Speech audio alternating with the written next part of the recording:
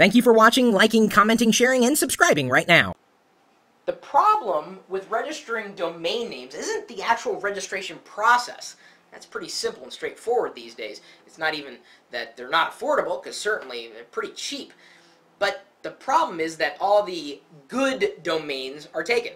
The domain names, these web addresses. I mean, I registered lockergnome.com way back in 1996, I believe, and it costs about $70 to $80. And I've owned it ever since. Of course, it doesn't cost that much every year. It's become a lot more affordable to hold on to domain names. But finding a domain name sometimes can be a bit of a challenge. It's one of the reasons why I had this particular website created to help you become inspired. What you do at domains.tagjag.com is you give it a web address. Any web address on the planet. A news article, a blog post, just a regular old website.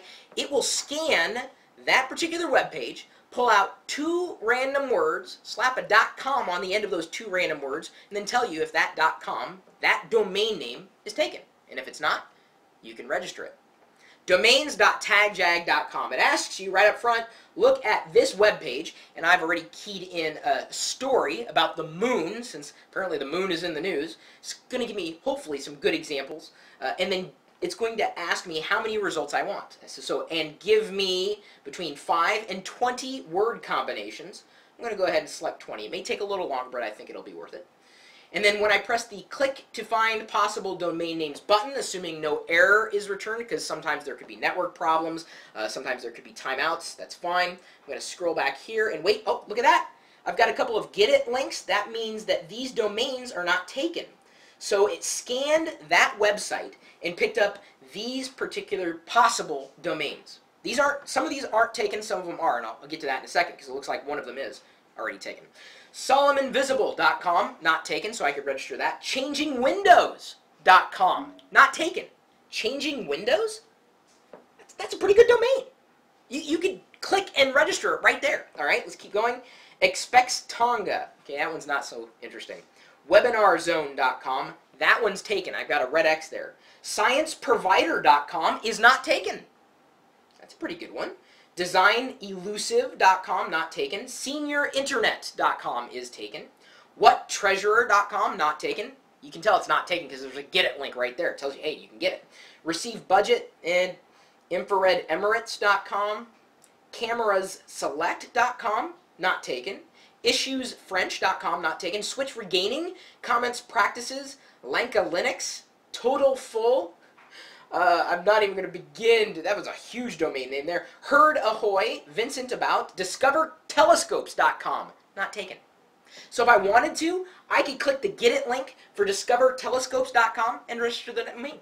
All I needed was to plug in any address that exists on the web right now. In this case, it happened to be a news story about the moon. Now, if I wanted to, I can go ahead and hit refresh. I didn't really see, moon didn't even come up in this list of possibilities. Any web address, mixing up two random words, slapping a .com on the end of it, and letting you know if it's registered or not. And if it's not registered, you can pick it up yourself. And then what you do with it from there, it's up to you. MotherRead.com, not taken. Maldives Saint, Unlocking Share This, Mainframe Internet, not taken. AnonymousNetworking.com, not taken. Mobile United, not taken. Boy, this is Mexico Email, not taken. Access Series, American Twin Fin, Created Spacecraft. Oh, finally, you get a space word in there. Europe Dominican. Some of these are interesting, some of them are not. But you know, if anything else, it just gives you another outlet to do the things that you want to do. Find your own domain name, but you're just not feeling inspired. So again, to run this yourself, you need to point your web browser to domains.tagjag.com. Not much to look at, but I tell you, it is functional, and I know of at least three people, even though this is like extreme early beta, who have used this to register a domain name after plugging any web address into that field. Despite my inability to speak, hopefully the script will work better for you. If you do run into an error, go ahead and try it again. We're still debugging a few things and have run into a few snags, but when you get it to work, I think you'll be happy. And you can't really, argue with the price of this ability, and that happens to be free. If you want to buy a domain name, that'll cost you something. Hey, can't make everything free, can I? Well, at least these videos are.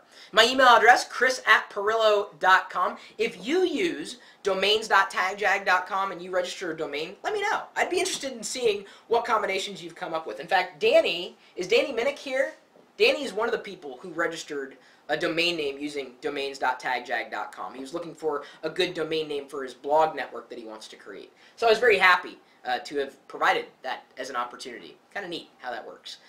You're more than welcome to join us in our community at geeks.pirillo.com. And of course, you could also join us in the chat room, which is typically talking tech. Sometimes it's moderated, sometimes it's not.